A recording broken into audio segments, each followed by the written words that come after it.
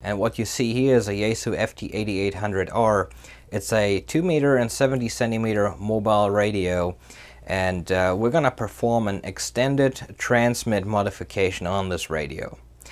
Such a modification is commonly referred to as MARS or cap mod in the United States, simply because members of the Military Auxiliary Radio Service or the Civil Air Patrol use such modifications to operate on frequencies assigned to those organizations. This modification is extremely simple. It consists out of the removal of a single resistor. So in theory, that's a really easy job. The only challenge is that this resistor is extremely small. And while I have the tools to do this, I'm gonna try to show you a method that you can do at home. And I know there are some videos on YouTube here where people just either cut the resistor off with a very sharp knife or split the resistor in half with pliers. And I think this is a really bad thing to do, because you can, or most likely will, break off the leads on the PCB inside the radio. Alright, first thing I'm going to show you is that this radio at the moment is not able to transmit outside the amateur radio bands. 144 megahertz is just inside the 2 meter amateur radio band. At least in theory. In real life, you would not be allowed to transmit on this frequency in FM because part of your signal would be outside of the amateur radio bands. But for our purposes, it's inside the amateur radio band. So if I push the transmit key here, you see the radio keys up, no problem, and transmits. If I just go a little bit lower in frequency, the radio will give us an error. It knows that this is outside the amateur radio bands and won't let us transmit here. Now the same thing on the 70 centimeter side. 430 is just within the American amateur radio band for 70 centimeters, and you can see that we're transmitting just fine.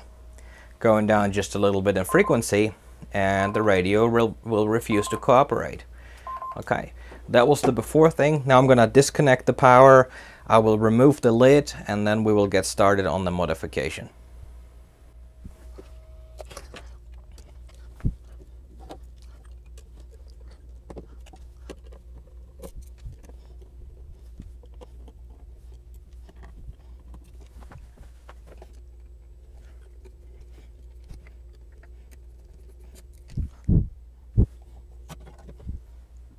Alright, that's it. The radio's open. Now let me change the camera angle so that you can actually see what's going on inside. Okay, that's the radio with an opened hood. You could remove the speaker wires here, no problem. Just pop out that connector, but I always leave it on. The wires are long enough, so no problem at all. And if you're wondering why I have the radio at a weird angle like this, it'll make sense the moment we zoom in, because our resistor is hiding here to the left. I know the zoom will be a problem on this, but this looks alright. That little resistor that you see down here, see how big the screwdriver is compared to that little resistor. That gives you an idea of the size. Just compare this big screw over here compared to that itty bitty resistor, and I'll give you my thumb next to it.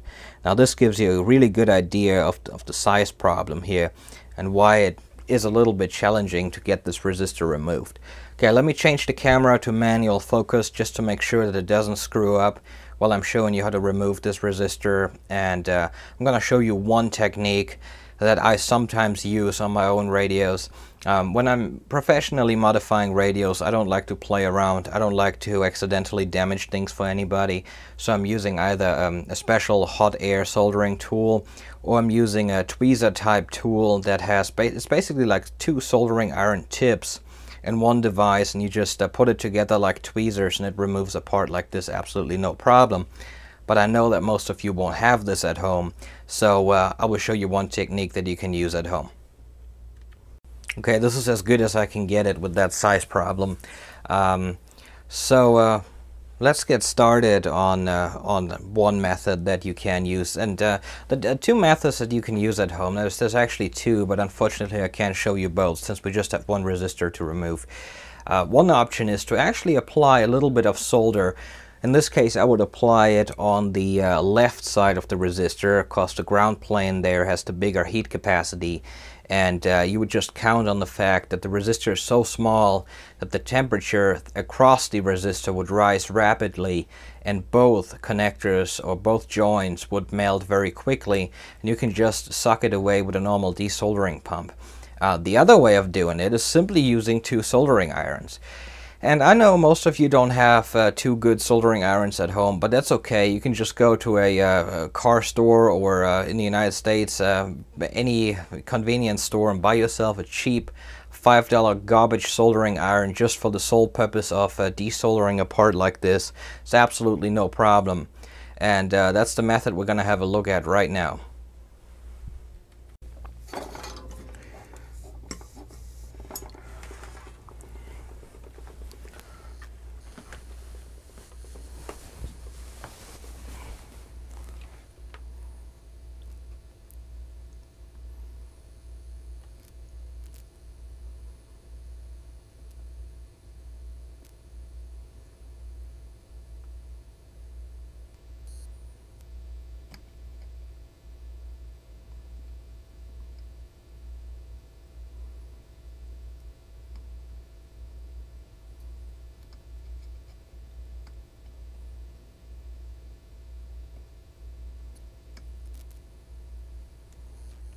Alright, there we go. The part is removed. And the only reason why this was so jittery and didn't look very smooth is plain and simple because I had to do this through the viewfinder of the camera. And if you have never tried this, please try this at home. It completely screws up your motoric skills, but seems like this part has been removed very cleanly there. The part is still laying in there. So let me see if I find some tweezers, and we're gonna get the part out of there just to make sure that it doesn't cause any damage. Obviously, you always want to make sure that there is no solder left behind and no parts left behind, anything else that doesn't belong on the PCB. And here's the resistor. Now, of course, since I don't have it on autofocus, the camera doesn't focus on that, so let's go down far enough. But here's our resistor that we just removed. Put it down somewhere if you want to keep it, and I don't need it, but put it down somewhere, and that's it. And again, inspect these connectors, make sure that there's nothing left behind, that there's no nasty bridging going on anywhere. Actually looks like everything looks good down here, so that's it. That's the modification on the circuit board. Now I'm gonna put the lid back on, and we're gonna power the radio up and see what happens.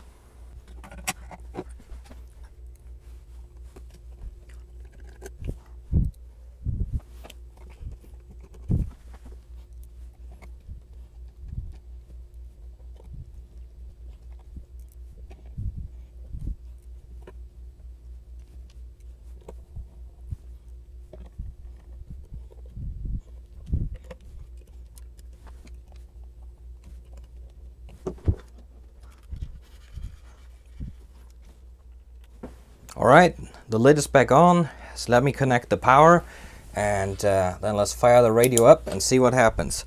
And the radio comes up automatically, and you see all the segments on the display are lighting up right now. This radio is actually one of the few radios that does not need a manual reset procedure to be initiated. It automatically understands that something has been changed, and it will automatically do the reset procedure on power up. So now let's see what happens. We are on 430 megahertz, and if I transmit, yes, it works. Let's go down. Oh, look, all of a sudden we can transmit down here. And let's go back to the frequency that we used beforehand.